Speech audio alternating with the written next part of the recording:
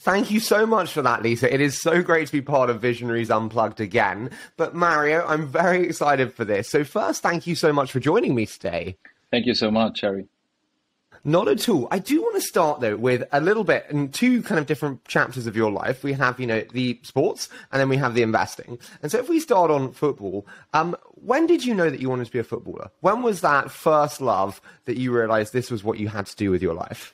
I mean, when I was young, I tried every sports. I mean, tennis, basketball, soccer, everything. But in the end, I think I had the most fun playing soccer. And it was very early. I had an older brother who was playing soccer. So in the end, it just happened to me. But I was very, very young. Yeah. Okay, so we've got that as the football. And then I want to talk about investing. How did you get into the world of investing? Because we dominate the world of football. We, are the superstars Mario Götze. And now we're like, I'm going to be an angel investor too. How does that happen? That was more or less by coincidence. I mean, when I started playing professional soccer, I was 17, 18. I had my complete focus on soccer. But as I grew older, I think 5 years ago, when I turned 25, 26, I wanted to take more control of the other things besides of football, off the pitch. And that's when it happened. I was curious about it. I wanted to learn. I wanted to understand it a bit better. I want to understand different asset classes. And that's how I got also into angel investing and venture capital. Before we dive in, I think, when we look at both, we want to be the best performing investors, athletes we can be. When you think about high performance, what does that word mean to you when you hear the two words high performance? I mean, in general, normally I connect it for me to soccer, to being an athlete. And I think it's more like 100% giving everything. It's a lifestyle for me. Like also playing soccer, it's a lifestyle. It's not only like training for an hour and that's it. It's more like understanding also the other parts. How does it work with recovery, with sleep, with nutrition, all these kind of things. And then this is the foundation for high performance. That's how I view it. And that's how I want to live by it and try to be as successful as possible on the pitch, but also as an investor, which is not so easy, the second part. It's really not easy as an investor. You'll also find some very unskilled people who do very well in investing. But I don't want to go to that really, which is when we look at skill versus hard work and discipline. And what I mean by that is like, how much do you think about the balance between born skill, innate brilliance, versus just putting in the hours and doing the hard work? How do you balance between the two? Yeah, I think it's for everyone it's different, but in the end you need to have the talent, a certain skill, a certain talent you need to have to really have the spark or have an advantage in comparison to other people. But then you also have to work for it. And I think to get to the top is one thing, but to stay there is then another. And so you have to really balance it like in different phases. If you want to come there and if you want to stay there, so you need to have different you have to view it differently and balance it different in the phases you have in your life and your career.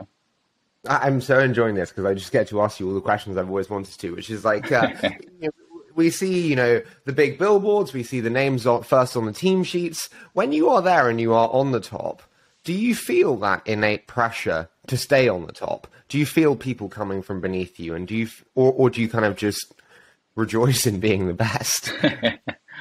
I mean, there are probably two ways. One thing is that I try to look to myself and like be the best version of myself. But at the same time, I know as an athlete that you have maybe 10, 15 years, you can compete on the highest level and that there are younger people coming. As I was when I was 17, 18, I had a similar situation then. So I think you have two ways, but in the end, it's more like competing with yourself, staying on top, being on top, putting in the work, the energy, but also working on your craft and your talent. And yeah, like I said, it's just 10, 15 years and it's very, very short time of your life. And that's why I try to put in as much energy and time that I have now and to enjoy it.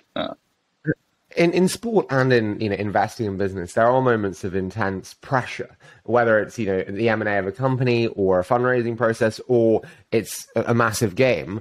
How have you learned to deal with pressure, and what works for you in those very big moments just to retain your cool and stay level-headed? I think the most important It was a process for sure when I was younger, when I was 17 until now, 13 years later, I view it a bit differently than when I was very young. But in the end, it's experience, it's a process, but I always try to come back to myself and why did I start? How did I start it back then? The fun I have, the fun I had, and this is more the focus I try to build and to stay with myself and to know what I'm capable of. That I've done it also a couple of times. That I played big games. I trained hard when I was very young. So all these kind of things I try to memorize and try to visualize for myself and stay yeah within that visualization. Can I ask, if you go to those difficult phases, say you lose a big game, say you're not picked for the team, entrepreneurs go through the ups and downs of company building. What did you tell yourself as a mental pep talk to get your head back in the game? I think it's not easy, and it's always depends also on the situation where you're in. But I try to also visualize it a bit better to like, okay, what I have done in the past, how I got there, what are the most important traits for myself, and try to enjoy even these moments because they are rare. They are like, and in the end, I know that it's only 10, 15 years in which I can play soccer. After that, it's done, you know, and that feeling of like, okay, I have only this certain amount of time, and then to stay that, to visualize that, and to understand that it's just a game. I mean, in the end, in 5, 10 years, when I stop playing, I mean, I hope I have done the best for myself, but there are so many other athletes coming, so are many other soccer players coming, and I try to want to be the best version of myself, stay in my zone, in my focus, and that's how I try to do it. Also with the thought that one day I cannot play anymore. Yeah. I mean, you are still a spring chicken, Mario, so don't worry. Yeah. I'm also astonished at your age and how much younger you look than me. Ladies and gentlemen, this is what happens when you look after your body versus not look after your body. But what I do want to talk about is you mentioned there the time playing career, 10, 15 years. With the investing that you introduced into your life over time, was that just out of curiosity and wanting to be closer to tech? Would you like to do investing and venture after a career in football? What was the objective? When I started, it was more like I see a lot of similarities with founders, with teams, how they want to build their vision, their ideas, and I could compare it a bit to me as an athlete in a team.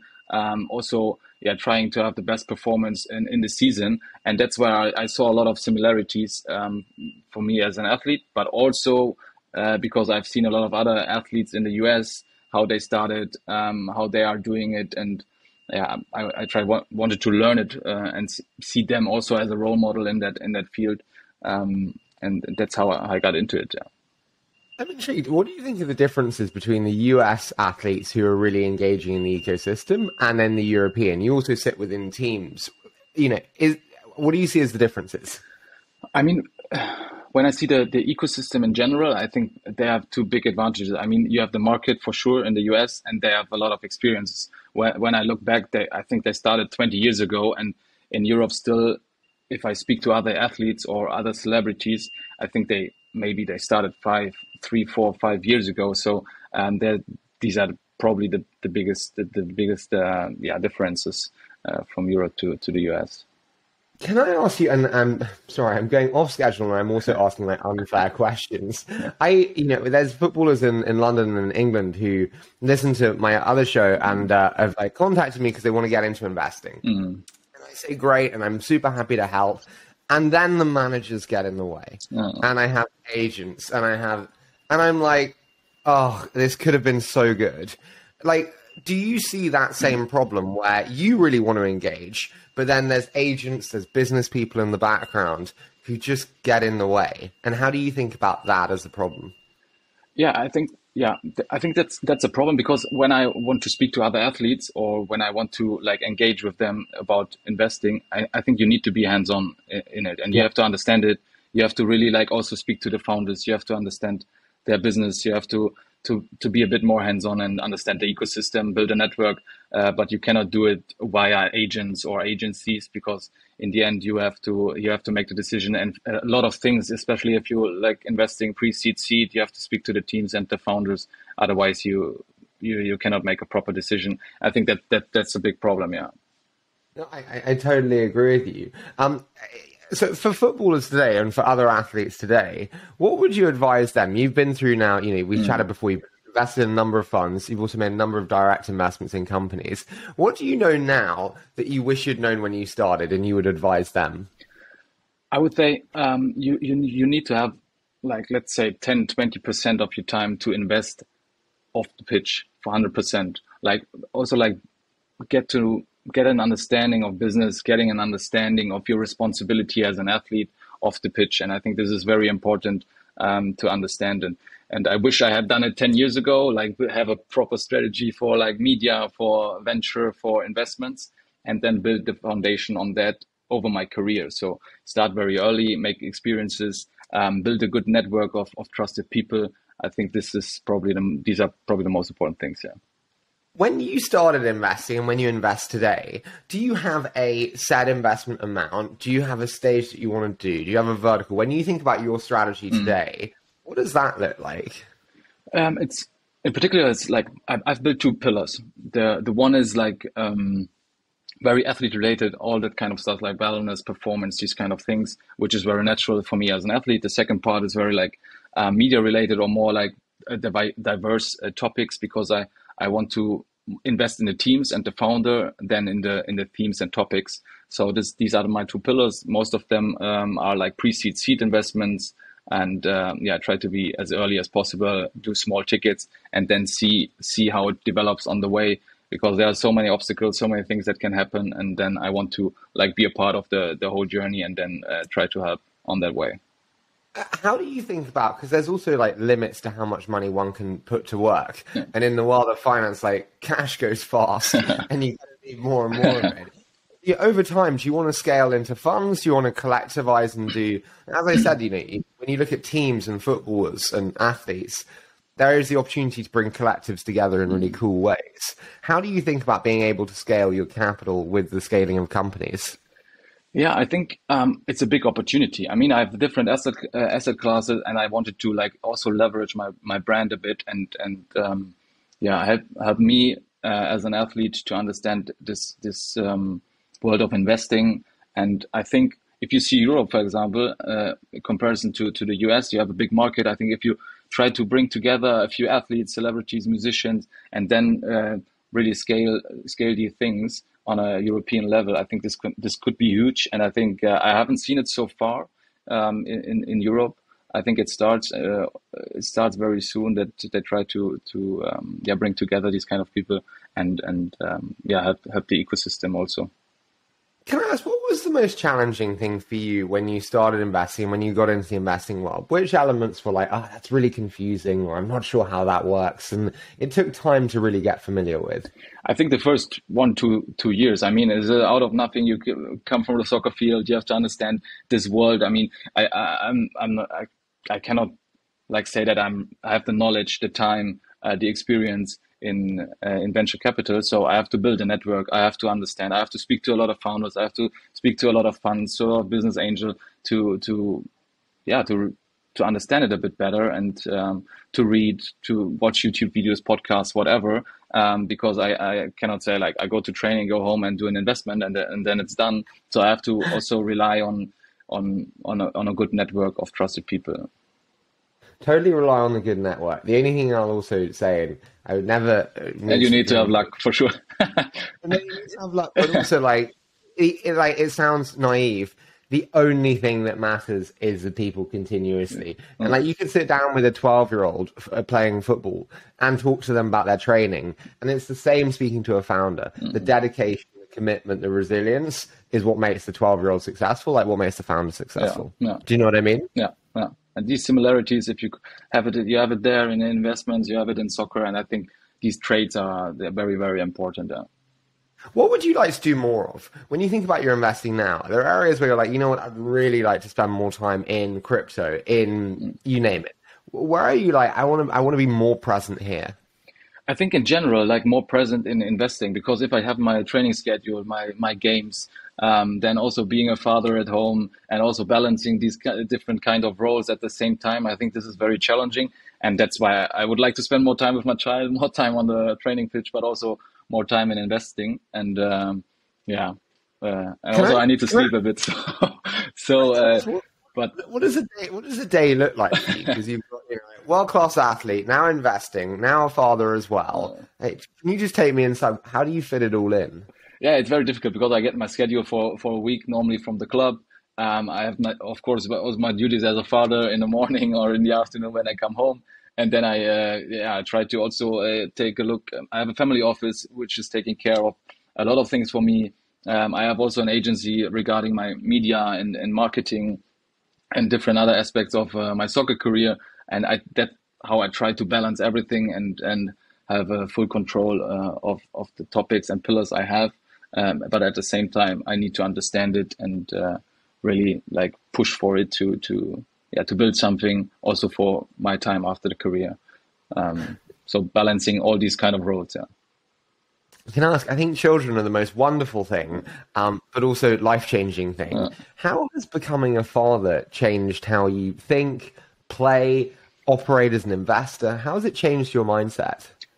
I think on every level, because before I think my life was different before, and then all of a sudden you have a child, you have different responsibility, also for the future generation. Also for me, understanding what it means to play soccer, and then I see my son in the stadium. But also when I do an investment, to know that maybe it helps my son in a couple of years. So I think it changed everything on every level. Also the investments I do and the assets class I have, and also building wealth from it for my children at a later stage. Listen, Mario, I want to move into my favorite, which is a quick fire round. I say a short statement, you give me your immediate thoughts. What are you most proud of when you look back on your career? Is that when you think about the many trophies you've won, many games? If you were to say that moment, I'm really, really proud of. I had one moment before the World Cup where I didn't play too much, but I still kept going, and this process, this understanding of like, it's just me, like working on myself, competing on the highest level. I think it's not the trophy that I won in the end. It's more like the process that I worked through difficult times. If we have an interview in 5 years' time, okay, final one. If we have an interview in 5 years' time, where is Mario then? What do you want to be doing then? What does that look like? 5 years, let me think. 35. I hope I will be. I want to play in the MLS in 5 years. I want to. Why do you? I'm intrigued. Why do you want to play in the MLS? Just as an experience, I think, just to understand, like, because I have the feeling that they view sports a bit different. They have a better understanding of entertainment, of business, and that's what I want to learn. I'm just curious about their agendas, their surroundings and situations there. So this, for me, it's very interesting.